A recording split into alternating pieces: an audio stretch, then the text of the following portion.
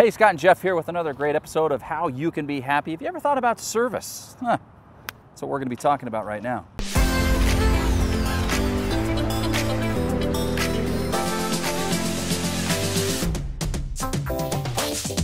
Hey, it's Scott and Jeff. Once again, here to talk about how to be happy. Happier, happiest, and some of the ways to do that. So, the two of us are here, standing in the wind and the sun. Yeah.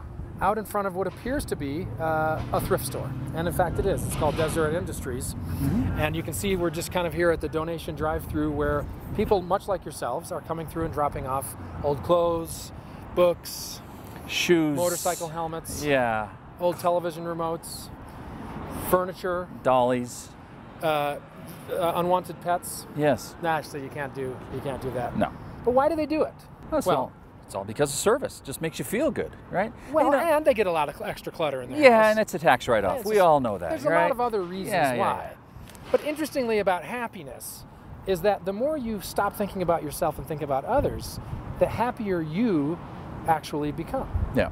Hardest thing for me is just getting to be unselfish with it, right? You know, it's like, but I just sat down to do this thing, or I'm just right in front of the bowl of Ben & Jerry's. You want me to go out and clean up someone's yard? That's the hard part for me.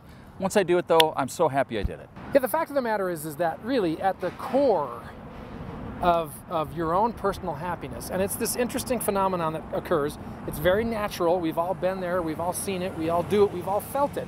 We're just here to remind you one quick way, what I would call a quick upper, as it were, is to actually do something for someone else. So serve it up. Now this could be, for example, in my own home, right? Something as simple as changing the trash out for my wife without having her have to ask me anything to do at it, all, you know, without her having to ask. Yeah. Is a great way to serve. And people would argue, well, really, it's not her job. It's not her place. It's your house too. We agree. That's a given. We understand that. We're just saying for guys like me and Jeff, sometimes that really is a big deal to actually do something that they didn't ask us to do. Absolutely. Yeah. You know, and a lot of times people think that, okay, so I have to go out and do something. No, not necessarily. You can just do it right in the confines of your own home, your own neighborhood. We're not talking about, you know, signing up for some expedition on Everest to clean up trash. I mean, that's all well and fine. Yeah, it'd be great. It'd be awesome if you got the, you know, resources to do that. But look inside of your own community, right? There's plenty of opportunities. That's right. Volunteer opportunities are everywhere. In fact, you can find them online. There's an app that you can get on your phone that's called Just Serve. That's right. That's right. I've got that on my phone. So anywhere that you go in the world, literally, it will find you, you know, GPS automatically find my location or allow, what is that, location services? Yeah, location services. And the app will tell you within a certain radius of miles where you're at, all of the opportunities where you can serve. So we're talking about, look, if you think a vacation is a lot of fun and it makes you happy, it does, no question about it, especially if you've really been working really hard up till that vacation. But if you get on vacation for a week to 10 days and you find that your happiness even on the vacation is waning a little bit, this is a perfect opportunity. Yeah. You could be on vacation in Cleveland, Ohio, which is the vacation capital of the world. It's the first place I always think of. And you've already been to the Rock and Roll Hall of Fame 17 times. Yeah. Well, pull up Just Serve and look and see geographically the opportunities that are there right there in Cleveland for you to do some extra service in the community. And talk about having a fulfilling and fun and happy vacation. Absolutely. I mean, what are your favorite ones? As we talk about our top three, what are some of the ones that really stand out to you? Visiting old people in convalescent centers. Okay. Started doing that when I was a young man, 12, 13 years old.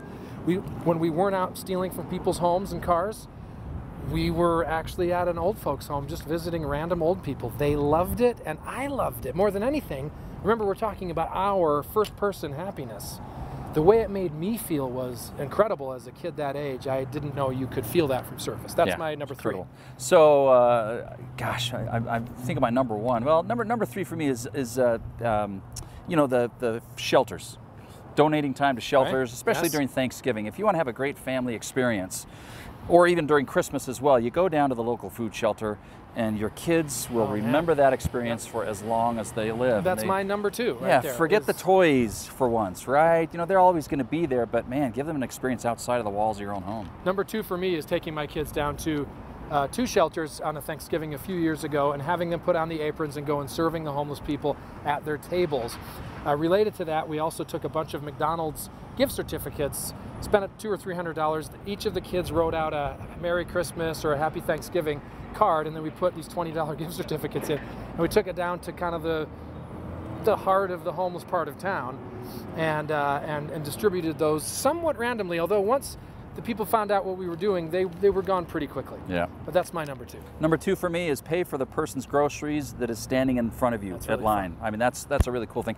And again, you're going to have to kind of have a little bit of intuition on this one. Obviously, you're not going to do it every single time. If you want to, fantastic. But sometimes, you know, you're just going to get that feeling where this person, based on, you know, maybe their posture or their demeanor, you know, they need a hand. So just pay for their stuff for them, and you know, it's an incredible A variation on that, I've heard, of course, people going through the drive-up windows at fast food restaurants and saying, what does the person behind me owe? Yeah. And paying it then, Oh, so that's that cool. when they drive through, it's Yeah. already been taken care of, and they can't stop you. You're long gone. Yeah. You're totally anonymous. Yeah, yeah. They can't call the cops. Why would they? Yeah. Number 1 for me is Special Olympics. Nothing can compare with the spirit and the feeling of spending 6-7 hours helping judge events, being timers at the end of the 100-yard dash, measuring the jump and the shot put, the hugs, the love. You get there and you kind of feel a little weird because you don't know how to react, but within 10 minutes, this spirit of service and of joy and happiness is so unbelievably palpable that it will leave a mark on you for the rest of your life. I mean, it's my number 1. And I've done a lot of service that makes me happy. Nothing made me shine with happiness more than being with those kids and adults with Special Olympics. So the number 1 for me happened on my LDS mission, Barcelona, Spain. We both went there, and me and my companion, we get done preaching at the end of the day, you know, teaching and going out and talking to people and all that. And we noticed outside of our 5th-story window there was a beggar going through the trash, and we kind of looked at each other and said, "Have we got any things that we can give?" So tell me you dropped food on him from the No. We had to, you know, there were no elevators in this building, right? So we had this dish of pesetas. You remember pesetas, Money, right? This is change. before euros, right? These things are less than a penny, right? We had a bowl and said, let's go give him these. So we run down, give it to him, and his whole countenance just brightened up. So we go back all the way up to the top, and we're just kind of sitting there looking at each other. And then we're like, what else do we have? So we're grabbing, you know, clothing that we don't use anymore and other things and stuff. What else can we give him? Yeah, we go running back down because it felt so good. And then he's like, wow, this is just fantastic. And I'm telling you, yeah, sure, we had success on our missions, you know, talking to people and teaching them about Christ and baptizing. But I'm telling you, that moment for me was the pure gospel. That was just it. It was just so awesome. Isn't that fun? Yeah. So if you're looking for ways to be happy, and maybe you're at a point where you're thinking, if you've typed into Google and you've found us, you know, how can I be happy now, right? An instant upper. Forget about yourself and just look for something to do for someone else, whether it's organizationally, whether it's a big, you know, global charity, it's someplace that you can give money or whatever, but perhaps even more immediate, look in your home for someone who's a little sad, maybe is dejected, or maybe just hasn't cleaned their room in a week. And so you're going to take it upon yourselves to make their bed and shine their shoes and put their stuff away for them, maybe with a little note, someone loves you, whatever.